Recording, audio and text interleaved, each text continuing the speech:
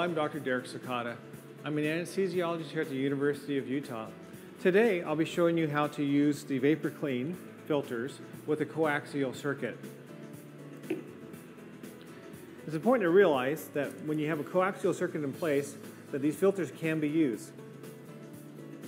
However, also realize that after placing your new Vapor Clean filters, that it will require using a new manifold and new circuit to maintain your patient safe.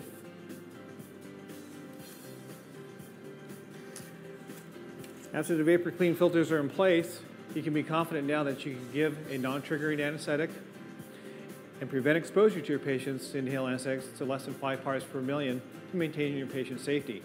Now, if your cases should last longer than 12 hours, we recommend replacing these existing filters with a new pair. Contact us for more information.